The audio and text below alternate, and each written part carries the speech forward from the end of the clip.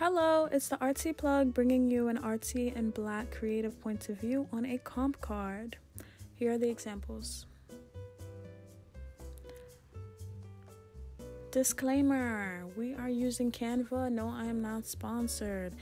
And I'm a photographer simply thinking of more ways to help get people out there. I'm not a model in any way, shape, or form.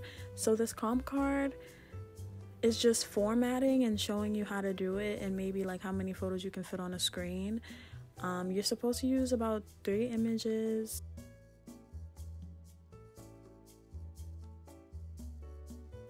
But this is the format I chose and I wanted to show you guys how to do it.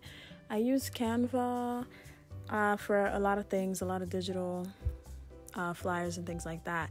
So I know that it's very user friendly and I know that you guys would have an easy time, models or actors, trying to put together some comp cards in order to get work via quarantine and so forth.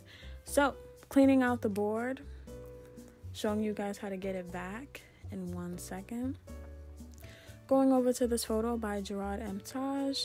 He's a photographer that I will link below. He did this headshot for me. Very beautiful headshot. I have been rocking my fro lately, so most of these photos have it there.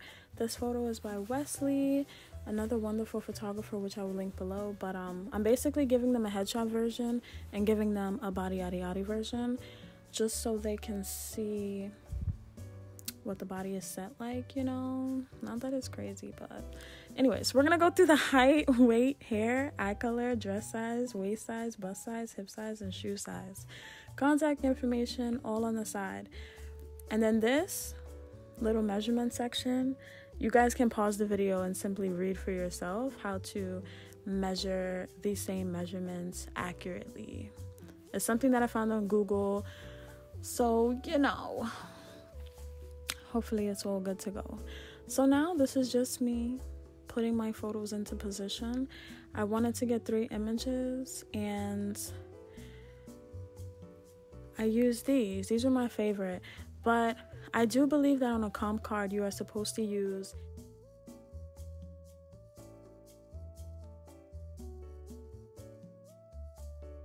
that's like base of it all.